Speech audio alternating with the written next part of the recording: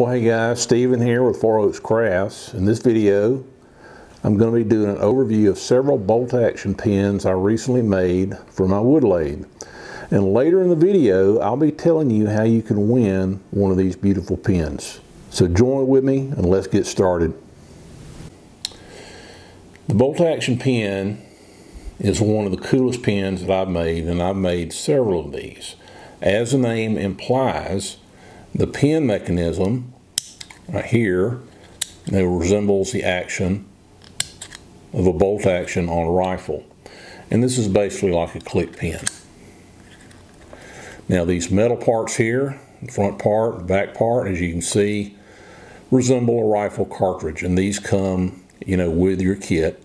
And of course you turn this part in the middle, which is made out of wood, you turn that part on the lathe. The pin clip itself right here looks like a rifle, and the end here of course looks like the end of a rifle shell. Now these pins are very popular, make very popular gifts for hunters, outdoorsmen, gun enthusiasts. If you make these to sell, which I don't, you can usually get anywhere from $50 to $60 on average. It all depends on the type of wood that you use and the version of the bolt action pin that you're selling and the local market. In the next few clips, you'll see me turning a blank for a bolt action pin. I will say this pin is very easy to make, probably one of the easiest pins to make out there. It's a one barrel pin and the bushings on both sides are equal diameter. So you don't have to worry about getting the bushing sizes mixed up or mounted wrong on the mandrel. I like to turn mine with a slightly curved profile. Some like to make it more of a flat profile. It's really up to you. I usually finish my pins with a friction polish, and I'll put on 3 coats. I've had great results from this friction polish that I use called Pins Plus, and it holds up very well over time too.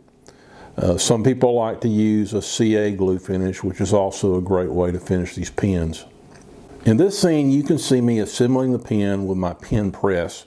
So another plus, these pins are very easy to assemble.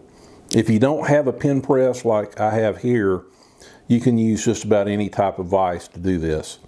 So basically all I need to do is press in the front of the pin and the back section of the pin. And it doesn't matter about the orientation because both ends are the same diameter. You simply unscrew the tip of the pin to insert the ink refill. You can get these ink refills at several local office supply stores. The bolt on the pin mechanism can be oriented in different directions. Some people like to move the bolt into another direction. So to do that, you simply loosen the screw in the pin mechanism section using a small screwdriver. When you do that, you can rotate that bolt 90 degrees and then make sure you tighten the screw back up before you press the mechanism onto the pin barrel. Okay, here I wanted you to see that there are several different versions of this bolt action pin, and I am not even showing you probably a fraction of them, but these are the 4 that I just recently made this past week. You can see these 2 here on the end have a patriotic theme, and these pins come with several different themes and platings. This first one right here, of course, you got the flag and the stars, and it's made from a ceramic plating. This one is an antique pewter. This is a gunmetal plating, and the Antler pin here is also an antique pewter plating.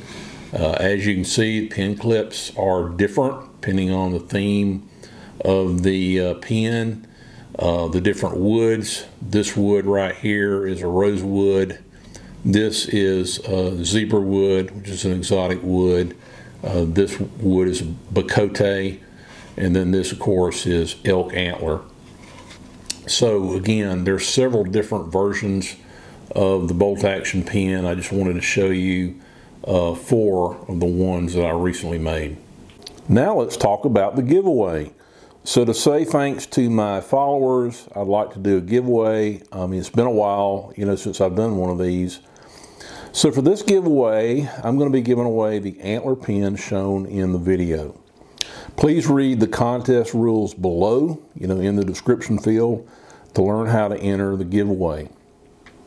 The giveaway begins 9 a.m. Eastern Standard Time on February 26, 2022.